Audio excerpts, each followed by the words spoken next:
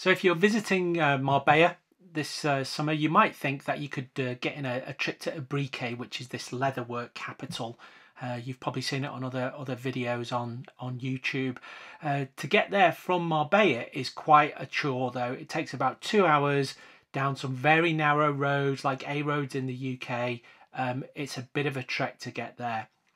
Once you're there, Ubrique is the size of a village or a small town. As you can see, there's lots of places that are associated with leather.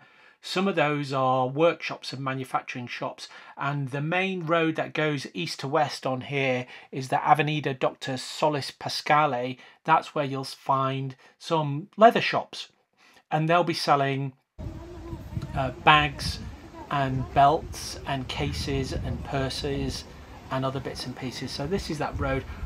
We got there early thinking that, you know, it'd be a nice thing to get there early. The shops don't actually open till about 10 o'clock. So along that road and off some of the back streets, you'll find places that sell bags and belts and other leather articles.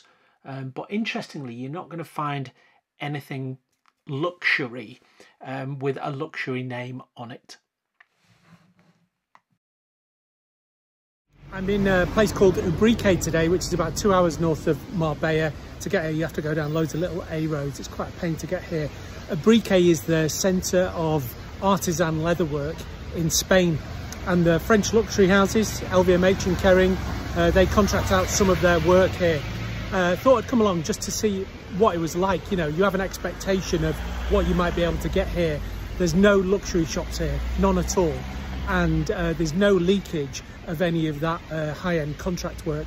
Obviously, if you think about it, like if you're involved in manufacturing for Kering and LVMH, you're not going to ruin that contract by doing what happens in other parts of the world.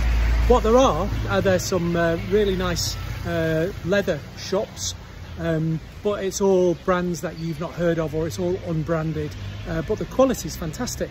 I picked up a belt and I picked up a bag, and you could get here a bag that would cost in London maybe 500, 600 quid.